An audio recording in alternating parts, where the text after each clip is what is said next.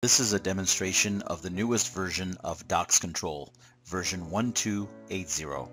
What we're looking at right now is the status page, which is an overview. The server IP address is the first bit of information, followed by the number of connected devices, in this case modems. There's 130 that are connected, of which 127 are active or otherwise responding. The system is connected to a Cisco. The software has been running for about 2 days and 12 hours, and the computer server is running Windows 7 Professional. The graphics to the right show the historical information for the number of cable modems, the number of CPE devices, active clients, and the computer CPU usage. The most utilized tab is the Clients tab. It has 4 sub-tabs: Standard, RF Status, Flap List, and Custom. These are different views of the same set of modems. We're looking at the Standard tab, and it has the HFC MAC address of the modem, the IP address, the number of CPEs connected to that modem, its service or config file, which controls the download and upload speeds, and identifying information of the modem model, as well as its firmware and its capacity. The last 2 columns indicate the status and online state. Any of these modems can be looked at further by double-clicking it, and that will open up a box called Client Insight. Client Insight gives a visual representation of the modem, as well as additional information as to its firmware status, configuration, IP address, and lease time. There are several tabs in the Client Insight box. DHCP will show the history of both the HFC network, which is the cable modem network, as well as the CPE network. Signal is a particularly useful sub-tab, as it indicates every single channel that is bonded on both the downstream and the upstream. This is a DOCSIS 3 system, so it is bonding on 4 channels. The same information is being displayed for the upstream. There are 4 channels that are currently connected, and the frequencies are shown here. The next tab is bandwidth, and this is information that's being pulled from the CMTS and the modem to indicate the level activity. It can be looked at on a daily basis, a monthly basis, or lifetime basis. The database has identifying information. In this case, it has a first and last name. If node was populated, it would show the node number here. Additional fields are available, and these are user customizable. The next one is syslog and device logs, which sometimes are helpful for troubleshooting. The next tab is the RF status tab.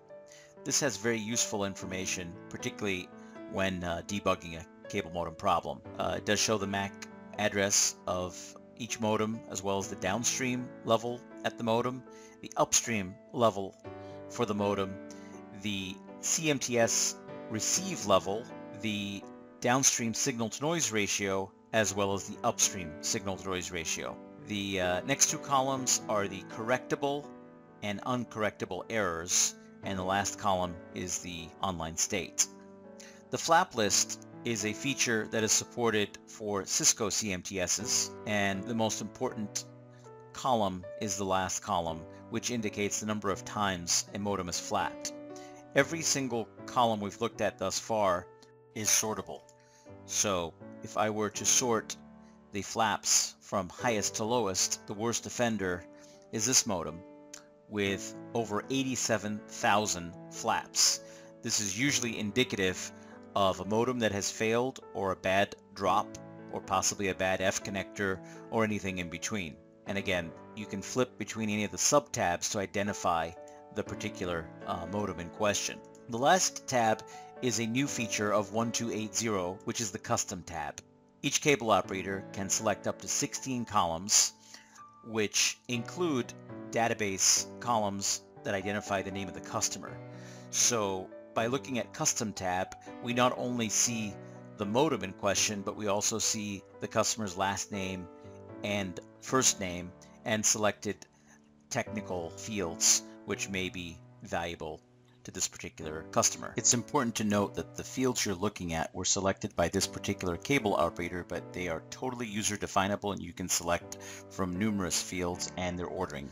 Any of the modems can also be right-clicked to display a drop-down menu. And as you can see, the options are to copy a MAC address, open up Client Insight, change the service or config level in order to increase the speed or decrease the speed, SNMP query the device to ensure network compliance, check the device logs, upgrade the firmware on the modem. This is again assuming that you have the firmware available, ping the device, reset or reboot the modem, refresh device information via SNMP on a single line item, or view the CPE devices that are connected to that particular modem. In this case, it is showing a CPE MAC address and a lease time of 5 days. The next tab we'll be looking at is Service Profiles. This is a very powerful and easy to use system to create the config files which will control the modem downstream and upstream speeds. As you can see, this is written in a way to visually produce an easy method for looking at what normally would be a very complex and cumbersome set of numbers. You can easily see that the CPE is set to 16 for this particular profile, which is the 10x4, meaning 10 meg down and 4 meg up. When you look at the downstream configurators, there's some standard lines that are in the config, but the most important one is the maximum sustained traffic rate, which is set at 10 million or 10 meg. The upstream has, again, some fairly standard parameters, but the main one that's utilized in order to change the rate would be the maximum sustained traffic rate. This does have baseline privacy enabled for security reasons, and of course network access is set to true, which means that that modem will be able to surf the internet. If that were set to false, that would essentially be a no service config. And we can look at a no service config, and you can see the very first line is network access equals false. This particular config file is a 1.1 plus, which is the DOCSIS mode that it's at. The software does support older version DOCSIS modems, and in that case a DOCSIS 1.0 mode would be utilized, and for telephony applications both MTA 1.0 and 2.0 are supported.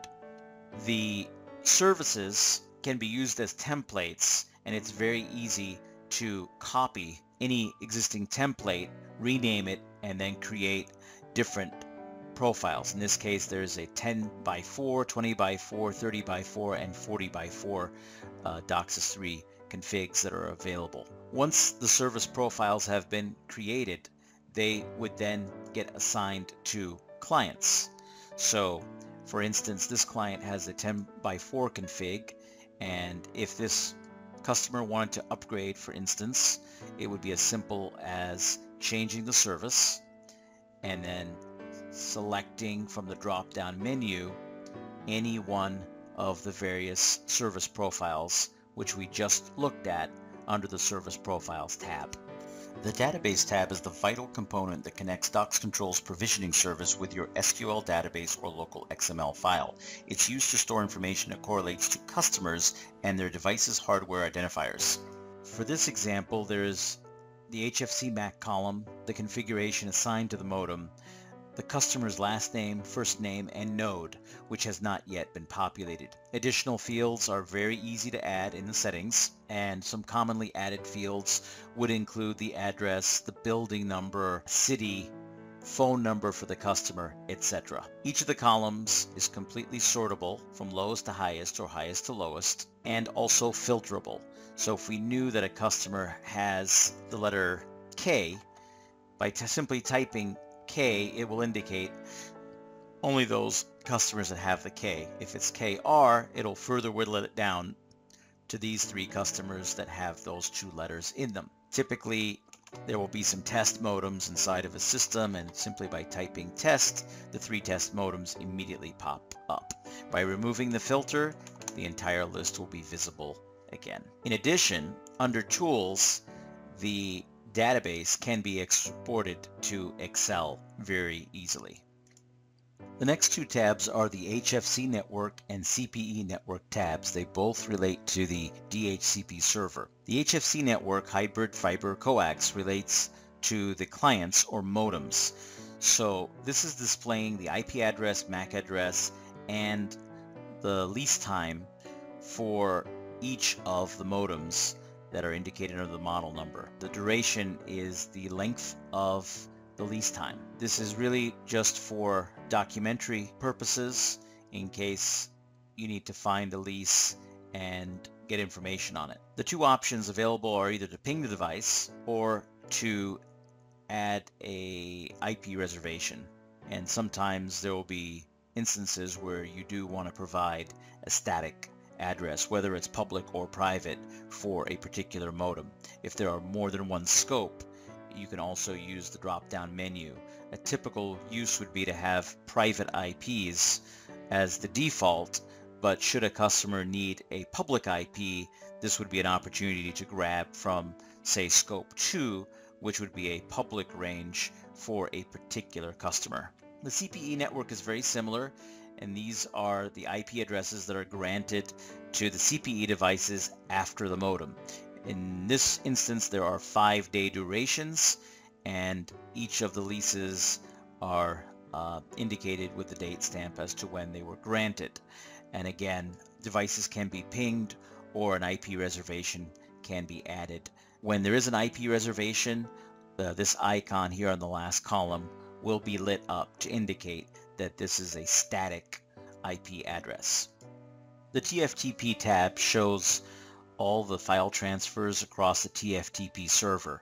So in this instance, there are two modems, one ending in .35 and one ending in .23, which requested a config file, and they both successfully received those files. The TFTP tab is particularly helpful in troubleshooting certain issues that may occur with a modem, and this information can be saved to the hard drive for further investigation and research. The next tab is the CMTS tab. This allows you to access the CMTS from directly within DOXcontrol. This is a Cisco 7246 VXR, and so using console simple commands such as show cable modem can be entered to display the information and directly interact with the CMTS. The next tab is AutoDocs. AutoDocs is a series of automated functions that can be utilized to automate certain tasks. There are 4 subtabs.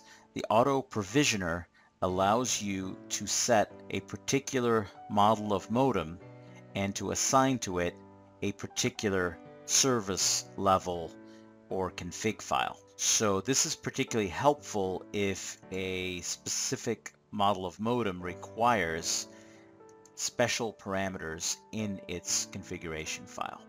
The next tab is Auto Provisioner Firmware, and this allows you to set a specific firmware to be assigned to a specific service level. The next one is Auto Firmware, which allows you to assign firmware based on a particular model. And so once that modem comes online, this will trigger a firmware update to that model. The last one is Auto Disconnect, which can be used in conjunction with billing to trigger events such as to shut down service to a modem for a past due bill. In all cases, it is tied to a field in the database, and once a certain threshold has been triggered, the change such as no service will become implemented.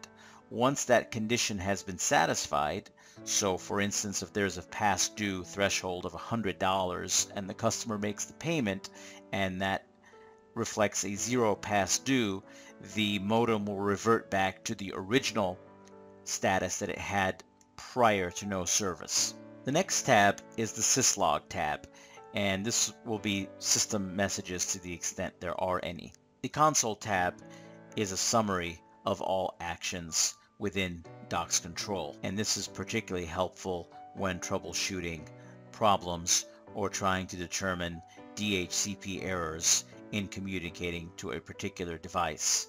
The entire log can be saved or cleared as needed. Next, let's review the top-level functions.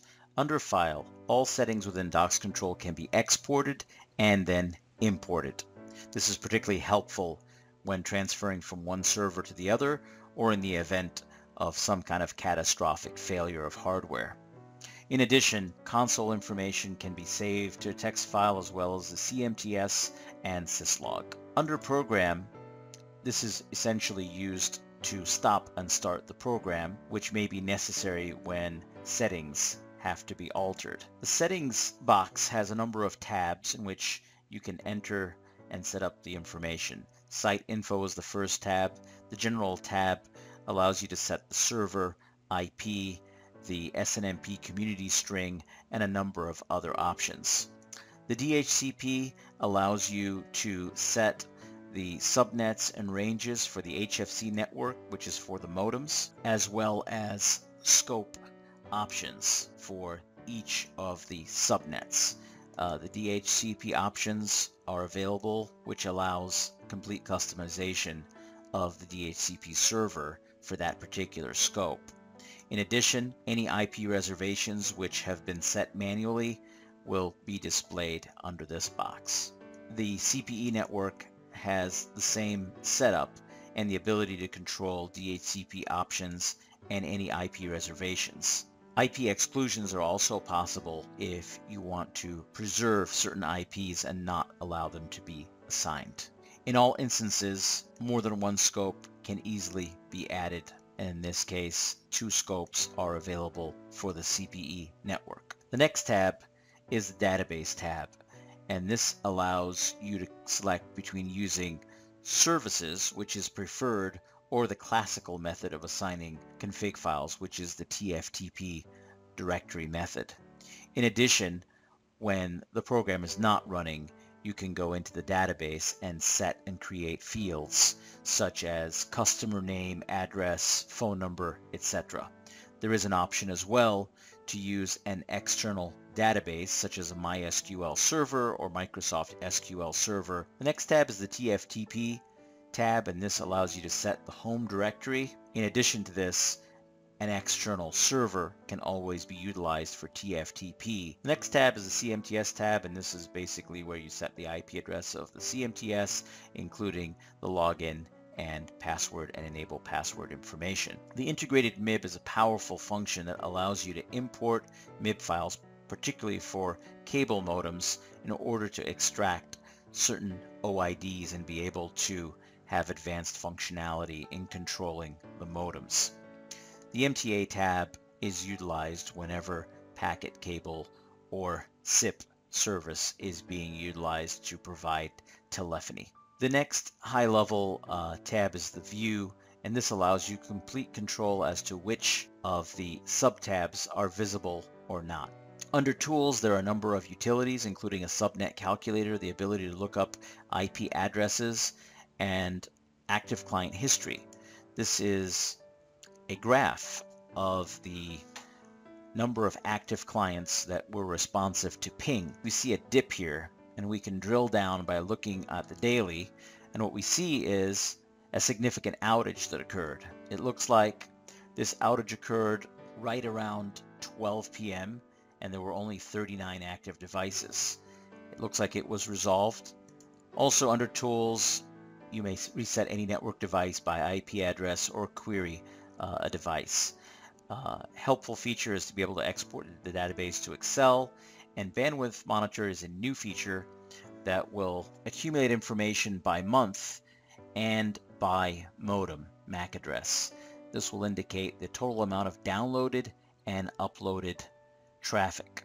So this can be sorted in order to determine the customers that have been utilizing the most amount of traffic. Additional features are always being added into DOXcontrol as the development is based on continuous improvement and feedback from customers, which is highly appreciated.